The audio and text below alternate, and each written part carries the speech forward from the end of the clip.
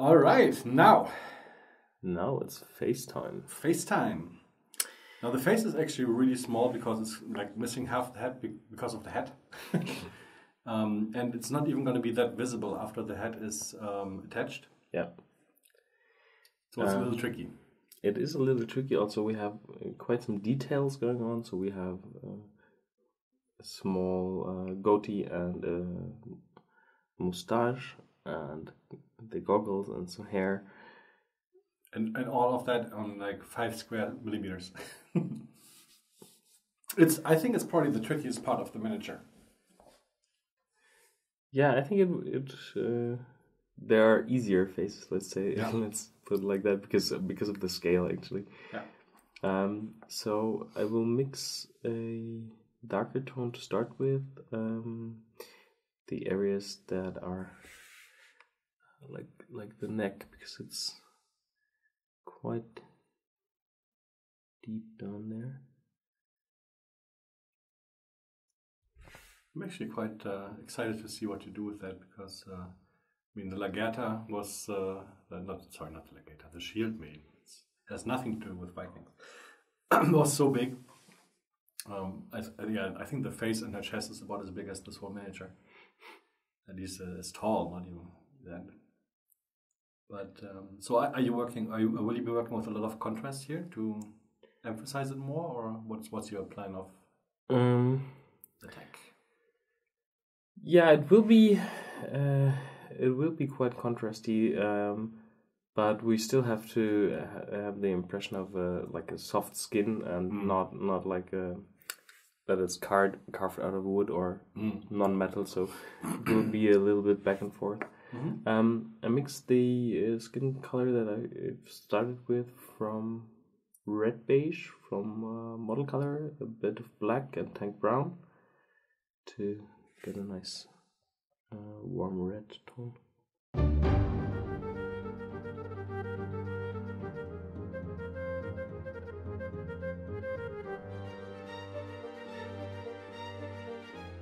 can actually see how Ben tries to wrap his head around the face, because he tries to also show it to the camera instead of turning it facing him.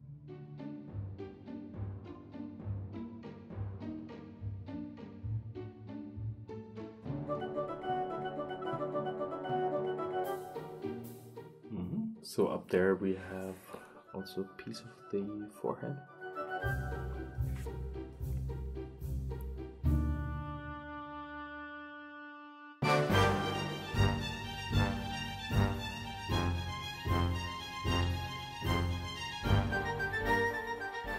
Make sure you cover that, but again, most of that is hardly visible after the head is on.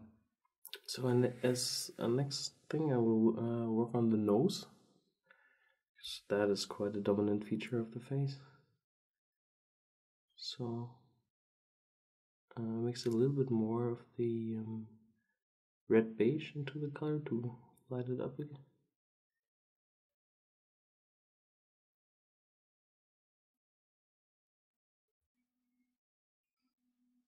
Yeah, understanding how to kind of correctly highlight a face is actually not that hard.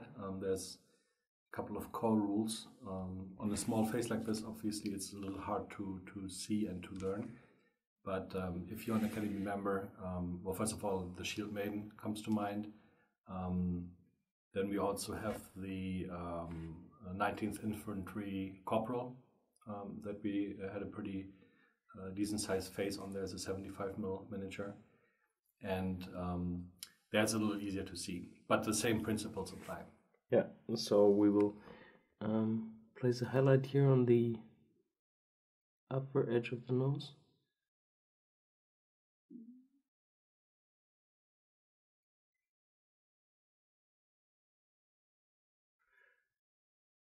Pull that down and highlight the lower side here, the tip of the nose. Also a little on the nostril.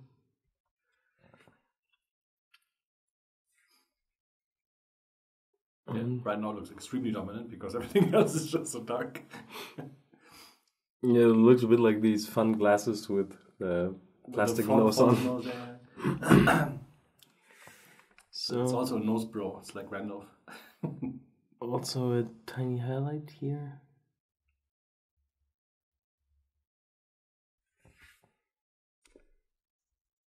Darker, but still highlight color here to the side to get the nose look a bit bigger, actually, broader.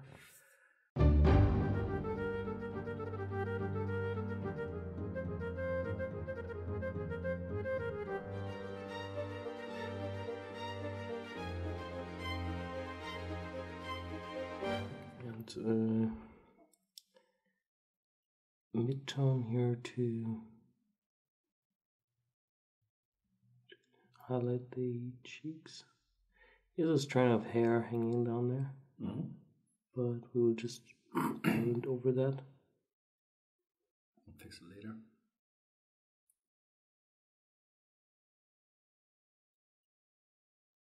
So yeah, you can see he has some wrinkles here in the face that result from looks a bit like they're resulting from smiling.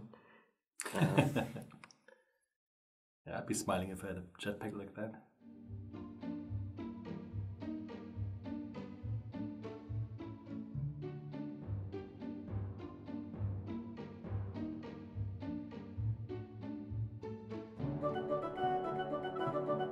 Yeah, from that perspective, they're a little better to see. Yeah.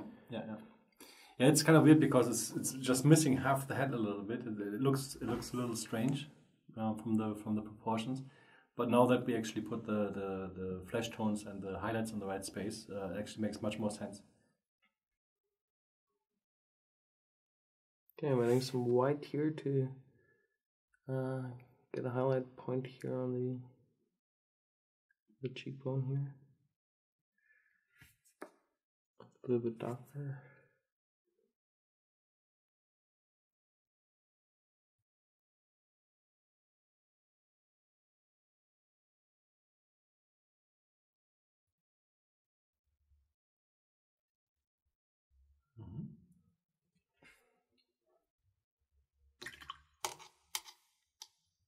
Okay, we'll use some dark brown to paint the beard and the hair to get a separation there. I'll use some tank brown, some black, and a bit of matte brown. Matte brown from the Model Air range.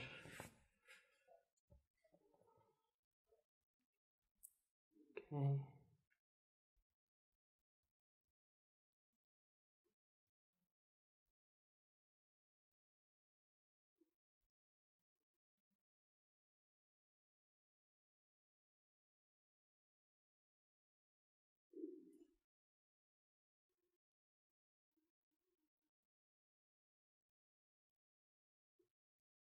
And the good thing is he's got glasses and you don't have to paint the eyes. Yeah, the eyes would be extremely tricky in that scale.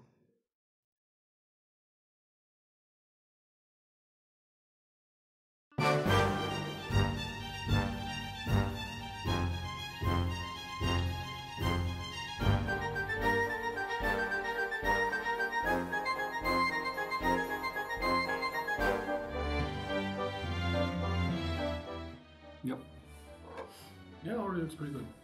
Making some of the hair color into the flesh tone to get a nice intermediate tone for the lower side here.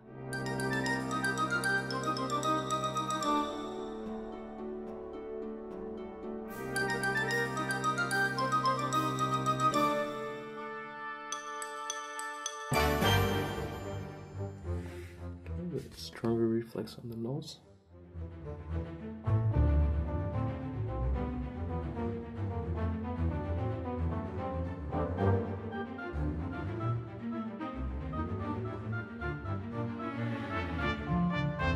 So now I will try to highlight the mustache.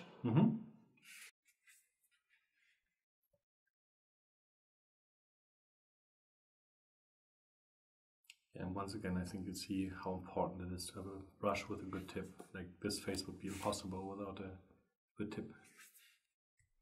That's a pro tip right there.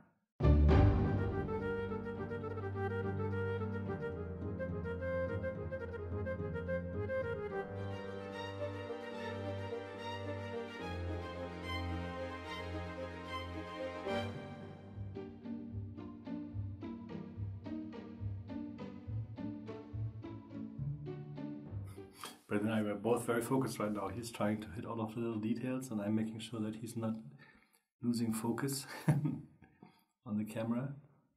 It is a very small detail, and I'm gonna blow this up for you guys at home. Just remember, it's very small. So if you're watching this on your 42-inch screen TV and this looks really, really big, it's not. No, actually, it's extremely tiny. Mm-hmm. Right now, I will just continue working on the goggles to have like the very strong contrast there to then see what I can do to still push the colors in the face a bit more. Yeah. I will use the same green, the scruff green that I've used for the discoloration of the metal on the backpack for the glasses. Mm-hmm.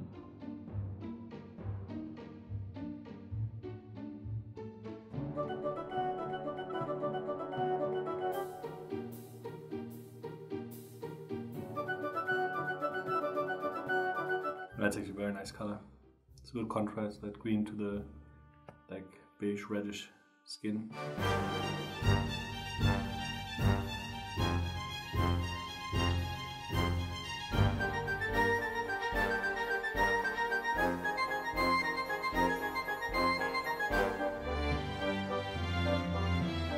Still want to add like a very, very tiny light dot.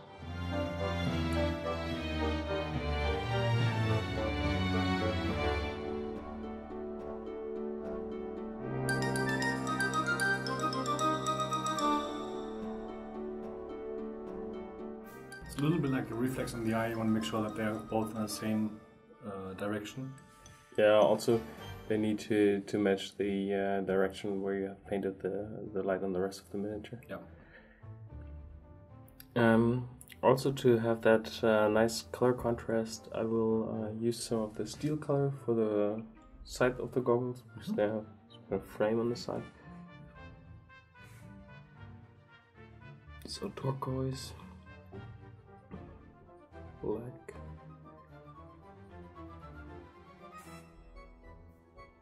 and a bit of white.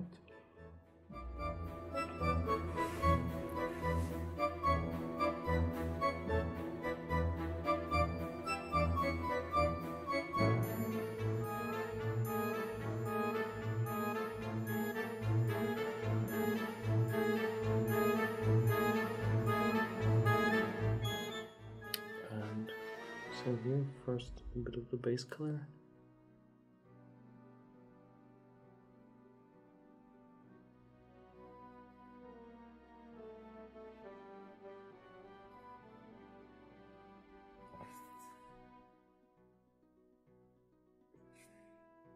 Then some white on the tip.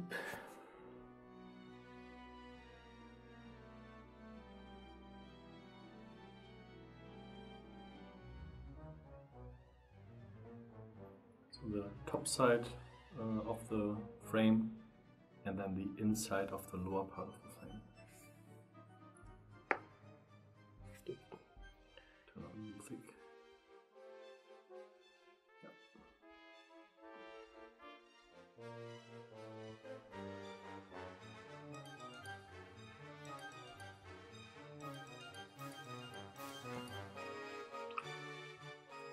Would you say that one of these pieces is about as big as a millimeter in diameter, or is it? Yeah, maybe not even. Yeah, it's probably, yeah.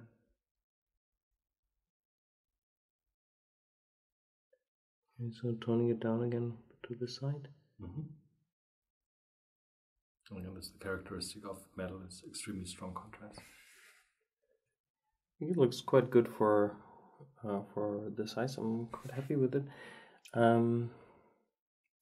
But I think We should add a little bit more red on the lower side of the cheeks and maybe the nose to bring it a little to life, because the color right now is a little bit too pale for my taste.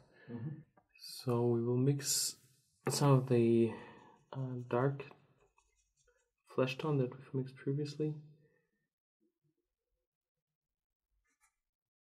with a little bit of model color red. And a little bit of the red beige.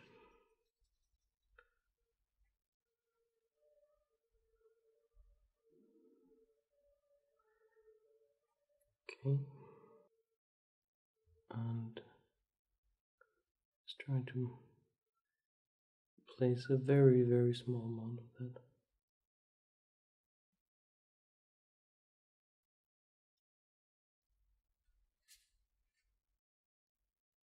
Here on the lower side of the nose and also here under the cheek.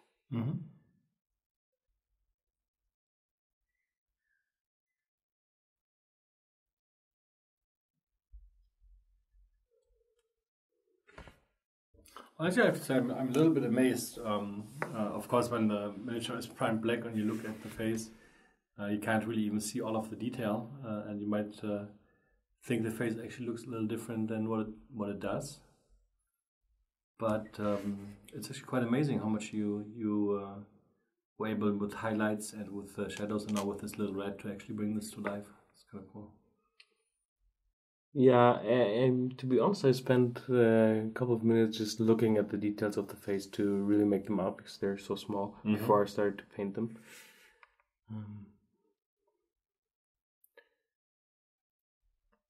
I will just line the moustache a bit because it's kind of lost here. The lost moustache. Isn't this mustache? Is that the American pronunciation? I don't know. Le moustache. Le moustache. Nice. I'm not sure. I think the left glasses could use a new highlight on the top. I think that. Yeah, on the left side, I also need to add a tiny bit of a highlight. Not as bright as on the other cheek, but still, we need to just give it a tiny indication of light. Yeah, the sable will not have us see it. That's alright, thank you. Do you know where? Just put the paint. Yep, nice.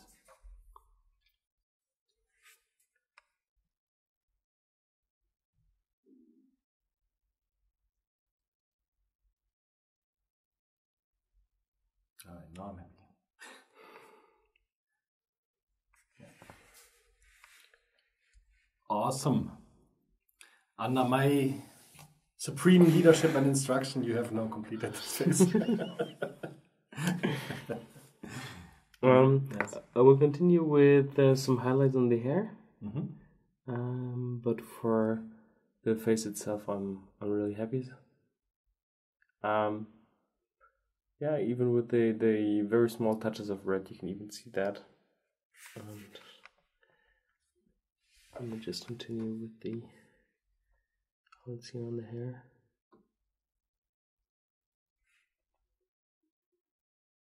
Painting and highlighting hair is also a very, very deep subject.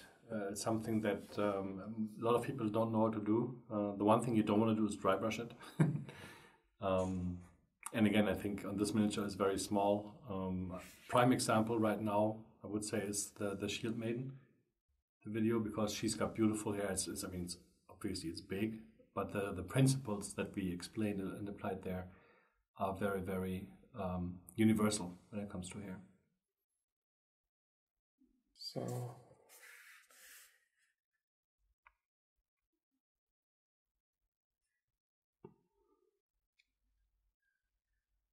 yeah, it's actually pretty nice. I like it. that looks good with his giant head. Yeah, it's quite amazing actually. See how much that highlight on the cheek gets lost once you have the head on top. Look.